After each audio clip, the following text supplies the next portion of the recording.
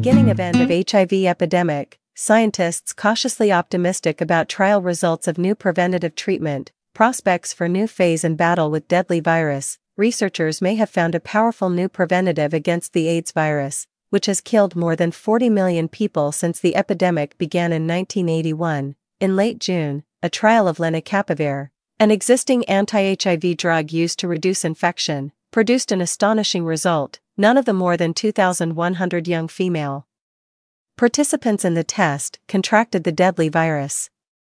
The results beat those of drugs currently being used for this purpose, Truvada, on which 16 of more than 1,000 women became infected, and Descovy, on which 39 of 2,100 plus contracted HIV, between 1 and 2% of those treated. Lenacapavir, produced by drugmaker Gilead Sciences, works by preventing the virus from reproducing. Researchers wanted to know whether giving it to sexually active individuals who have not been infected, a strategy known as PrEP, or pre-exposure prophylaxis, might create a hostile environment in the body and prevent the virus from taking hold. AIDS deaths peaked in 2004, but the condition still killed 630,000 in 2022, when there were 1.3 million new infections. In 2016, the United Nations member states committed to ending AIDS as a public health threat by 2030. Researchers have been unsuccessful so far in developing a vaccine. The Gazette spoke with Roger Shapiro, professor of immunology and infectious diseases at the Harvard T.H. Chan School of Public Health, who has worked to fight AIDS in Botswana for 2 decades, including early trials exploring PrEP as a way to prevent mother-to-child transmission during breastfeeding. Shapiro said some caveats remain about lenacapavir, but the results are very promising. It is clear from reading news coverage of this HIV drug trial that there's a lot of excitement around these results. What do you think of them? I think the excitement is warranted. We have never had a large HIV prevention trial with 0 transmissions before, which is such a convincing result. The other exciting aspect of this trial is the convenience and simplicity of dosing the product just twice per year. I think that will be really attractive to people who may have been on the fence about using PrEP before. Are these drugs different from vaccines, which also prevent infection? Drugs are different than vaccines, although when used for PrEP they serve the same preventive purpose. Vaccines train our own immune systems to recognize and attack an infection, whereas drugs work to stop HIV from reproducing at the cellular level and need to be redosed to maintain activity. With a drug such as lenacapavir that can stay effective for 6 months, the patient experience does start to become more similar to a vaccine, with the important difference that it always needs to be redosed. Is there something that you thought most important about this trial that should be highlighted? The point to highlight is that 0 transmission is a novel and important finding. It received a standing ovation at the International HIV Conference when it was presented this week. We have known for several years that long-acting PrEP delivered at a clinic setting is very effective, as this was shown in studies using a different HIV drug called cabotegravir, but this new study, called Purpose 1, really extends those earlier findings for injectable PrEP. The study was large and placebo-controlled, and along with the main efficacy findings, had reassuring safety data. But there are a few caveats. First, Purpose 1 only enrolled cisgender women. There is a companion trial, Purpose 2, which will include cisgender men who have sex with men, transgender women, and gender non-binary individuals. The results of that trial are expected in late 2024 or early 2025.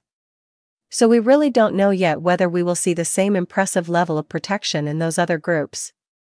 We also know that these impressive findings occurred in a controlled research setting and may differ in the real world. Is this potentially the beginning of the end of the HIV epidemic? If so, how long might that take and what would it look like? I think we are entering a new era where we can expect to drive down transmission to lower and lower levels using a combination of approaches.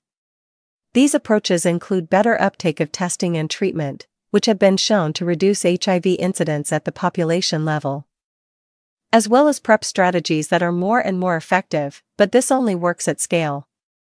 We have plenty of work ahead of us to make these approaches affordable and implementable in the places where the need is greatest, which is largely in sub-Saharan Africa. What might stand in the way? The cost of drugs, for starters. I sincerely hope that lenacapavir will be made available at very low cost for resource-poor parts of the world if it is approved for PrEP by the necessary regulators. There are some encouraging efforts to allow generic manufacturing of this drug for low-resource parts of the world, and these need to move forward quickly. We also need to improve access to HIV testing and linkage to care in hard-to-reach populations. To know who needs to be on treatment and who can benefit from PrEP. And we need simple, community-based implementation strategies to expand access to all of it. Getting back to whether we might see the end of the HIV epidemic, I think it depends on whether you are asking if we will be able to eliminate all HIV or end its epidemic spread. Humans are complicated. There will always be some who are hard to reach and remain outside of care. And we are still a long way from a one-shot vaccine for HIV, which could ultimately break the cycle of HIV transmission for the next generation. Until that occurs, our best strategy is to use the amazing new drugs that we have to maximum effect for treatment and prevention and drive new infections to very low levels. This will be no small achievement. There are still over 1.3 million HIV infections per year, but we now have the tools to really make a dent in these numbers. When that happens, we can start talking about the end of the epidemic, while still working toward the ultimate goal of complete elimination. Is the one injection every 6 months treatment model important? I think so. Many patients really like the current PrEP injections that are once every 2 months. This strategy removes the need to think about taking a pill each day and can reduce stigma as well. Pushing that out to every 6 months is almost certainly going to be even better. For decades, HIV has eluded efforts to control it. What makes lenacapavir different? We still have a few boxes to check before we can call lenacapavir a game-changer in the PrEP space, but right now it looks very promising. With the right public health messaging and delivery strategies, a highly effective twice-per-year injection to prevent HIV might greatly expand the use of PrEP and drive down new HIV infections. But it needs to be affordable globally, and it needs to be deliverable in hard-to-reach places. Any PrEP strategy, including lenacapavir, will need to be low-cost in resource-poor parts of the world to make an impact. I can't stress this enough.